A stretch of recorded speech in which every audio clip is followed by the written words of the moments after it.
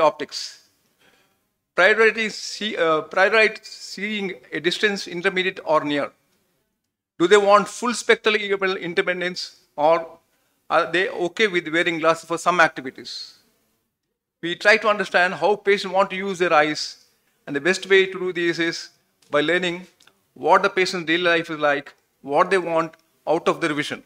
It could be monofocals, monofocal plus, multifocals, trifocals, EDOF lenses, CRV accommodating lenses. Value determination. Here again, the monofocals are usually covered with cataract surgery by insurance, but insurance companies don't provide premium IOLs. In that case, the patient has to bear the full expense from out of the pocket. Patient must understand that there's an elective portion to this as well as a medical portion. The more patients understand before surgery, the more empowered they are to make their own decision and feel like they are part of the process. Preoperative refractive error. One of the major factors to consider in IOL selection is, besides personality, is the patient's preoperative refractive error. Moderate myopes between -2 and -4D are used to taking off the glasses and being able to see up close. They basically got a telescope built into their eyeball. If you take away these patients near vision, they will be very upset. High myopes also will have to be very careful while selecting the lenses. Young patients, when faced with a young patient who is a cataract or young refractive lens exchange patient, think about what might happen in the next 20 or 40 years of the patient's life when he selects an IOL. Refractive lens exchange may have a perfectly healthy eye at a time, but we don't know what their eyes will look like after 20 years. In case of epiretinal membrane, macular edema, diabetic retinopathy, we'll have to take care of this.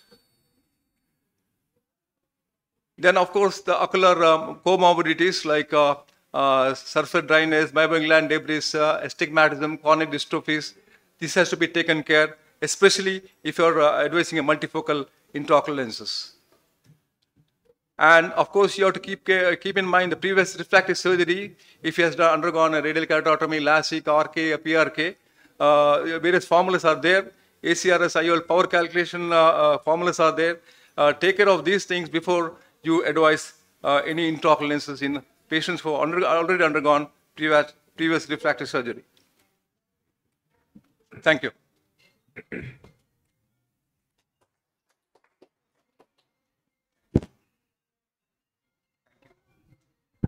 Thank you, Dr. Tandra, for the detailed counseling talk. Next, we will have Dr. Anish Madhavan.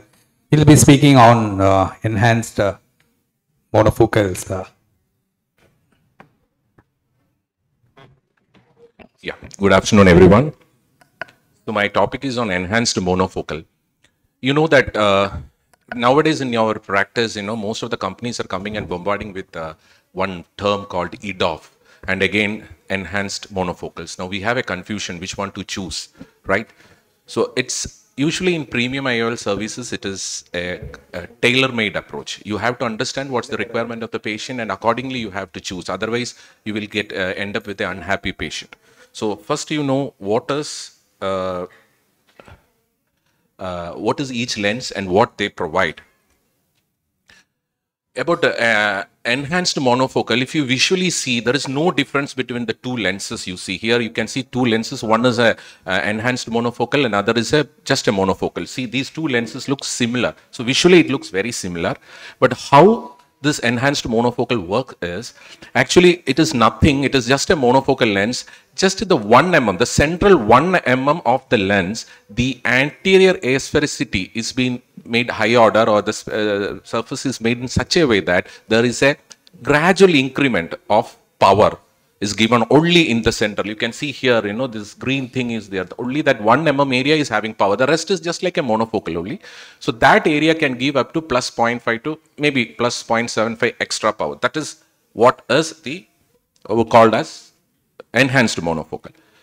Now, in my practice, I usually use the lens which is J&J's Eye-Hand, so I can only talk about that because that's my experience. This is a picture which shows that this is the MTF, this modulation transfer function of the lens. Now you see this lens This one is this monofocal. That is Technis monofocal, and this is the Eyhance, that is enhanced monofocal. Here you can see the graph going, this is the emmetropia. LX0, the graph is at the peak. The monofocal gives the maximum thing in emmetropia, that is in the distance vision. And then it sharply drops down at around 2 meters. After that, there is no line. But what Eyhance do, or whatever this enhanced monofocal do is, it gives a little extension here, So it comes up to 1.5 defocusing. That means up to 67 centimeter, it gives a little bit power there. But there is a slight compromise in the distance vision, very slight compromise, which is negligible. But this area is good that the patient get around a 67 centimeter of intermediate vision. Never think that these lenses will give near vision. It won't give near vision, but at least 60 centimeter is good. Because for females, usually when they do the work in the kitchen, the working distance is almost 60 centimeter, which is a good thing. And again, nothing is done here. See, you can see whatever area taken from this distance has been added here. That's all. It's just taken and added there. And this area is the area where that extra intermediate power has been given. Now, I'll just show you, this is Eyhance lens implantation. Why I am showing is, you see this is a Eyhance lens, and there's nothing much difference. It's just like a Technis lens. Even if the sister gives you a Technis lens also, the surgeon cannot differentiate. So this is just like that, but the central area is having a power. And there is one more is there, Clarion is also there. This is from Alcon, but the Clarion comes with the preload. So this is the injector which usually they give. They have a CO2 gas is there. It is a self. You have just press it. The gas will push the IOL. This is the Clarion lens, and you can see just you push the puncture, it automatically the gas will push the IOL, and the delivery is very smooth in Clarion. See, the delivery is very fine. Both the lenses are enhanced monofocals. Now the question comes is, what is EDOF?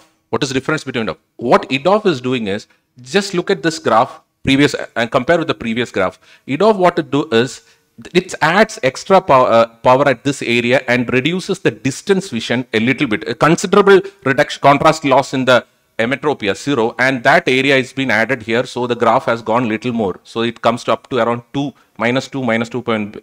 This increase in the depth of focus gives a more better intermediate. Maybe the intermediate will be about 50, and sometimes I have never seen in my practice that an EDOF lens gives near vision.